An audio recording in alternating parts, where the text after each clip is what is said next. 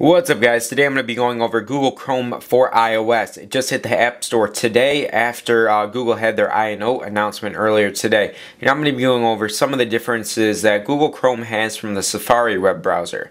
So let's go over and go to the application. You'll notice the icon, which is used on all their Android devices. So we'll go ahead and click on it. And then it'll open up this screen right here, and you'll be able to type in your URL just like you would be on Safari. Now this Google Chrome, it does use the theme that it uses by default on the computer, so that's pretty cool that they're keeping everything the same. It has the silver theme and it has Google Chrome down here. You have all your recently closed tabs down here, and up here you have all the most used tabs just like you would on a computer. And in the star right here you have all your mobile bookmarks, so if you end up bookmarking something, they're going to be going right in here and you can go ahead and click on them whenever you need so. And you do have bookmarks right in here because you're going to be able to sync your computer's bookmarks and your other bookmarks from your other devices that use Google Chrome, and they'll all go in here right in the folder. So I go to desktop bookmarks, and you'll see I have all this as my bookmarks on my computer. And I can go ahead and open them, and it will open up the website as like I was on my computer.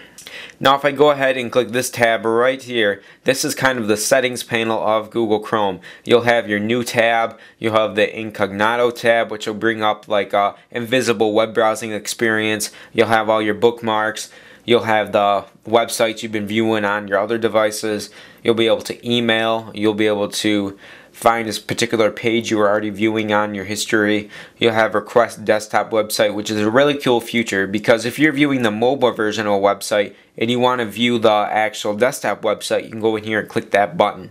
And then you have your settings. You can go in here and you could sign into Chrome so you're all signed up, and you can sync your tabs from other computers or devices. You can pick your search engine, Google, Yahoo, or Bing. You can pick the save password so you don't have to keep logging in over and over again. And the voice search, which I'm going to be going over in a second. You're going to be able to use a feature sort of like dictation on iOS. And then you can clear your data, you can clear your browsing data and everything like that. Now the voice search, what I was talking about a second ago, it's just like dictation. It's a little microphone button right up there. You're going to be able to click and use your voice to search. I'm not sure why they did that since the dictation button is right there, but let's go ahead and see how it works. What are you doing? Testing 1, 2, 3.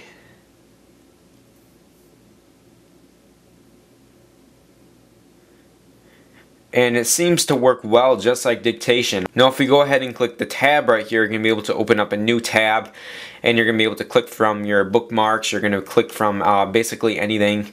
You can open up another tab. You can open up basically unlimited tabs according to the App Store information. And then if you go over here, you can actually bring up your desktop tab. So if you have stuff open up on your computer, you can just click on it and open it.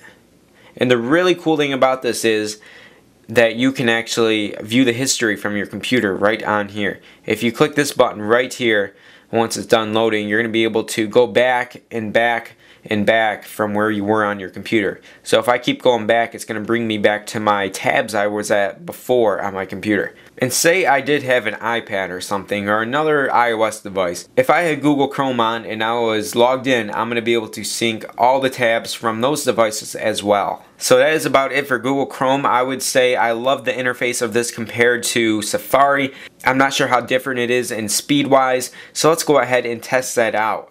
So what I just did is I went in and cleared the history and everything out of both Safari and Chrome, and what I'm going to do is, since I have one device, I'm going to tape me opening Safari, and then I'm going to tape me using Google Chrome, and I'm going to put both videos in against each other, and then I'm going to show you which one is faster. I'm going to line it up right when I click OK on both browsers.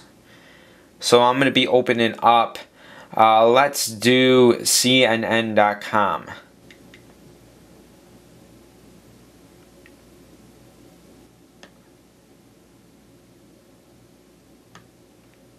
And there you have it. After the end, Safari lost by a long shot. This opened up in the matter of, I think, 2 seconds. And with Safari, that took about 10 seconds to totally load. So if you're looking for a faster browser, I would definitely suggest Google Chrome. In the comments below, tell me what you think of the new Google Chrome browser on iOS. I like it overall. I do love the speed, and I love the fact that you can sync tabs from all of your devices.